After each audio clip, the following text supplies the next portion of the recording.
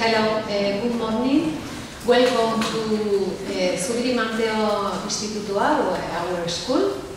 We are very blessed to see all the teachers here working with us. I'm going to speak in Basque. I'm the principal, Esther Dago. Kaixo, egunon guztioi, ongi etorriak Zubiri Manteora eta Okendo Kulturetxera. Hasiera emango diogu kongresuari, oso pozik gaude, ona etorri zeaten guztiok etorri zeatelako. Espero dugu oso arrakastatxoak izatea jardunaldiak eta denok asmo berriakin itzultzea etxera. Guz zentro publiko bat beha, hezkuntza saileko erkidegoko zentro publiko bat beha, eta nahiko zentro handia. Guk 3 etapa ezberdinak ditugu, derrigorrezko bigarren hezkuntza, Manteo eraikinean, batxilergoa Zubiri eta lanbide heziketa baita. Guztira 1200 ikasle inguru ditugu eta irakaslegoa guztien, etapa guztiena 155 inguru. Gure helburua zuena bezala da gure ikasleak hezitzea eta lan mundura bidaltzea behar bezala prestatuak. Eta orain urrengoan hitzko zaituztet Carmen da izaldiekin. Gazteleraz egingo dizuet orain azalpena eta hitzko zaituztet.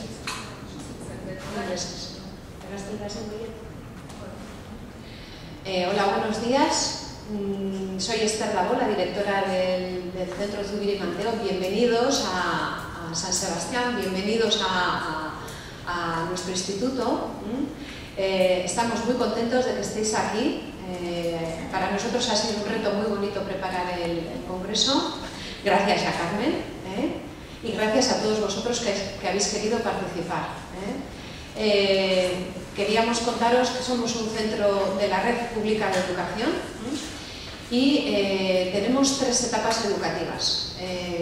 Lo que denominaríamos la secundaria obligatoria, el bachillerato y los ciclos formativos o la formación profesional de los alumnos. Rondamos sobre los 1200 alumnos, somos un centro de la comunidad bastante grande y sobre unos 150-155 profesores. Espero que las jornadas sean muy provechosas para todos vosotros y que vaya todo estupendamente bien. Gracias por venir.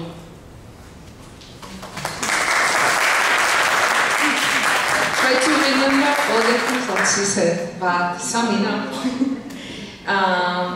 you are welcome. We are very happy to have you, all of you here. We hope that you enjoy as well. She said that this is a public school. We have more than 1,000 students and more than 150, you said, teachers. We teach secondary education, high school and vocational. We also want to educate our students, and our aims are to educate and to prepare for the future, learning as well for the future. And that's all. That you are welcome, you are very welcome, and that you are in your house. Yeah? Thank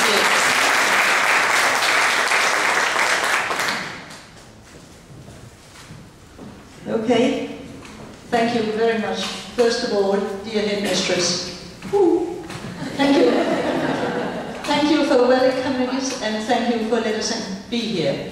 And to the rest of you, welcome, all of you, dear colleagues, dear friends, dear old friends, dear new friends, dear new faces, dear old faces. It's fantastic that it's possible to be here in San Sebastian for the 11th Nordic workshop. Notice Nordic.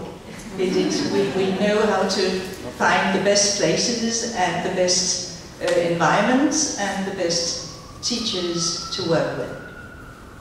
Now, I'm going to very briefly to talk about the purpose of the Nordic Conference. Some of you might have forgotten it, some of you might never have seen it before, and therefore, just very briefly, I'm going to say how it all started. So these are the words by Gerd Gabrielsen from the very first Nordic conference taking place in Denmark in 1986. And she said, the purpose is to bring along together teachers, teacher educators and research workers to review and discuss classroom experience. Now this was in '86, and what has happened since is really that we have also now got students. In those days it was unthinkable that it was students involved in the Nordic workshops. But now we have quite a number, and I know at least 2 coming all the way from Switzerland. Can we see you? So all of you can see us, or see you. Stand up, please. Because, yes, they are specially chosen and they are going to work very hard because they're going to report back. Now, the next thing that Gerd came up with, by the way, she sends her love, and I'll come back to that, is to discuss the notion of learner autonomy in language learning, its theoretical, practical and philosophical foundation. And it was repeated in 1995 when we came there. Further on, the purpose is to discuss conditions for and possible ways of promoting learner autonomy, which can be easily seen in the program for this conference, suggest kinds of research needed in this connection. We will be looking forward to the results from the workshop tomorrow on research. Especially its leader is very important in this respect, what comes out of it. Share experiences and concepts on an international basis. This year, for the first time, we are looking into curricular guidelines around the world, and to establish networks of cooperation between the participating countries. We really hope with this conference that there will be a lot of networks.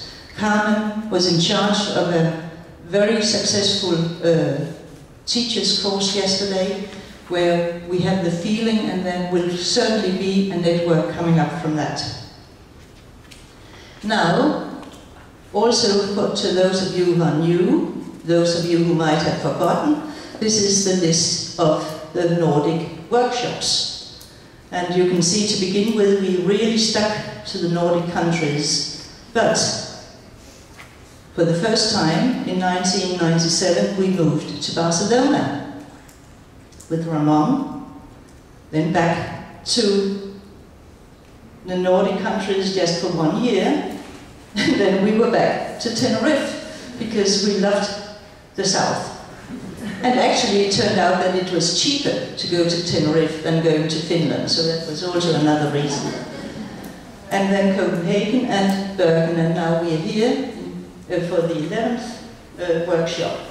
Now, I have put in bold the 1999 workshop, because it had an impact on the definition of learner autonomy. There was a small group in 1989 who actually came up with a Bergen, what we call the Bergen definition, which has very much been referred to, and some of us who worked on it are still alive and here, which is fantastic. But I want you to see it, because I think that this really includes what we believe in, the people attending the Nordic workshops. So it's characterized by readiness, one's needs and purposes, capacity and willingness, and independently and in cooperation with others as a socially responsible person. Now, the last bit I have put into italics because I think that is really why I have put it here, because I do hope that the people here today, as the participants in all the previous workshops after Bergen, have really stuck to this definition of an autonomous learner. Is an active participant in the social processes of learning, but also an active interpreter of new interpretations in terms of what he or she already and uniquely knows. Now, this workshop might come up with a new definition. However, until that occurs, please stick to this. Right? But also, a big thank you to Carmen. It is amazing. I looked through my files in September 2010. We were still hoping for a workshop in Sweden. There were a mail exchange between Turid, June, Jörn Thulin and myself about how to organize it, the contents, etc., etc. And finally, it was not possible to have it in Sweden. So with very, very, very short notice, Carmen volunteered to take upon her this amazing task to organize a Nordic workshop with less than 2 years to go. So a big, big thank you to you, Carmen.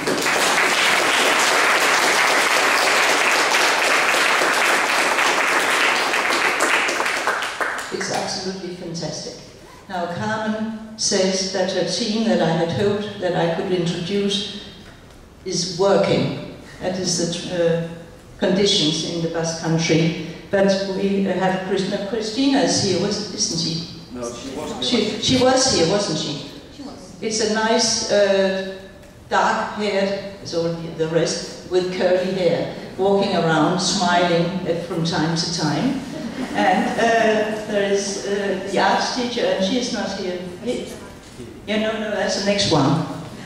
And I can't say his name. Jesus Marie. I've practiced all night. But Carmen says he's very, very nice, so I believe her. But I know he is here, isn't he? Your husband, where is he? He's not here. Anyway, the last one of the team is Carmen's husband, and I had hoped he was here because he has to be thanked even more than all the others, because he has probably lived without Carmen for 2 years and still seemed to be getting on with her. So, a big, big thank you, not only to this team, but also to all the people. I've been here for now 2 days, and all the people around this, setting up the tables, moving chairs, being very, very helpful. And I think we have also, and please give my thanks and our thanks to all these people who have made this possible. So,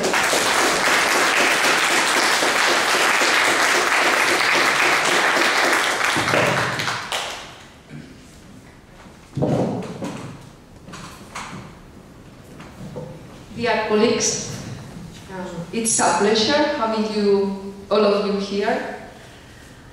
And for me, this is a dream come true, if I tell you the truth, because I would have never imagined that we would be able to take you to San Sebastian, the Nordic conference here. When I joined this conference in 2006 in Copenhagen, I would have never imagined that one day we would be in San Sebastian. And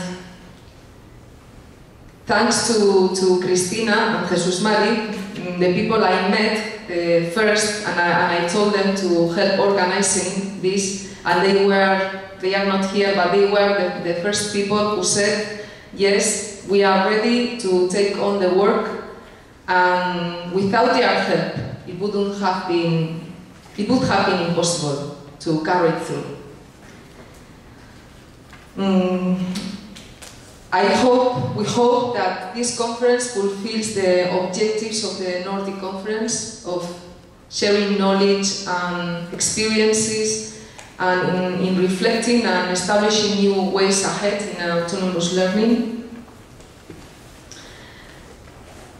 I want also to say that we took this responsibility on because for the school, it was an opportunity we thought that it was an opportunity to achieve some of our objectives, such as get teachers involved in the improvement of language teaching, learning about autonomous learning, extending autonomous learning in the area and around.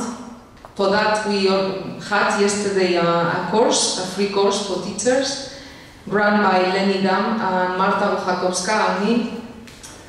And last but not least, because you know me and I've been in 2 conferences before, and I always mention this, that we are always ready and willing to have collaborative projects, school exchanges, or anything in which we can collaborate with you, with students and teachers from your countries. So that is one of our aims too.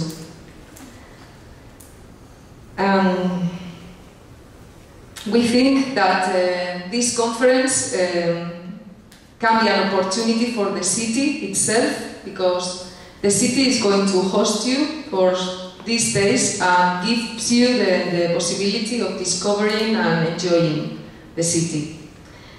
And to finish, I want to especially mention Leni Dam's help behind the scenes, all the time working, telling us, helping us, 2 years, almost 2 years. Huh?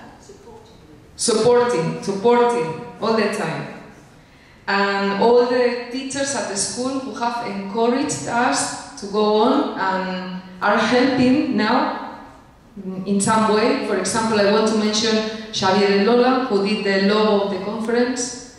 And, well, Xavier Elizalde, he's going to record all videos and photographs and all that, and all the people who are going to take part these days, helping us around the old park, going for pinchos or whatever, or being with us. To all of them, thank you.